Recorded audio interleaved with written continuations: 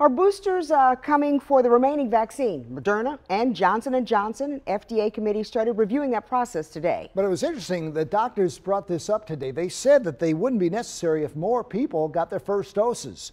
WMAR 2 News' Abby Isaacs reports on more of this today. Abby? Today, the FDA committee voted unanimously to recommend Moderna boosters for older or high-risk people. But there's still much more to be done before they're authorized. The booster conversations is important in order to prevent serious life-threatening breakthrough cases. According to the Maryland Department of Health, COVID-19 hospitalizations of vaccinated people tripled from July to August.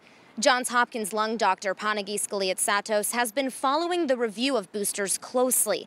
Working with immunocompromised people, he sees how they can be helpful, saying antibodies naturally decline over time and may make certain populations vulnerable. The population that we wanted to protect the most in the beginning, right, are elderly individuals, those who are in nursing homes. Those got the vaccines first and now may be susceptible to that natural decline of the antibody. Thursday, a key FDA committee discussed Moderna's application for a half-dose booster administered 6 months after the initial 2. They voted unanimously to recommend the shots for those 65 and older, immunocompromised people, and people 18 and older who work in high-risk settings. But there's still a ways to go before these boosters get final approval. ABC News estimates the earliest emergency use authorization would be next Friday, after the CDC's committee meets. Even the conversation of boosters, we can actually put to rest. If we got enough people with an intelligent immune system, the pandemic then is all but over. Also Thursday, the Johns Hopkins Bloomberg School of Public Health and the Pulitzer Center held a virtual event to address this, giving advice on how to reach vaccine-hesitant young adults.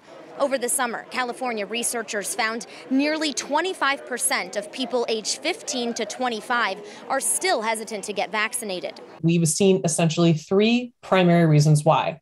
The first is distrust and lack of confidence. The second is misinformation and disinformation. And the third is polarization.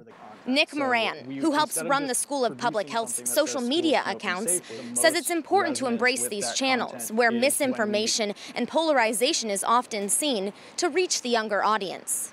On the right is a post we put out when Drake released his new album about how, pregnant women should and can get the vaccine safely.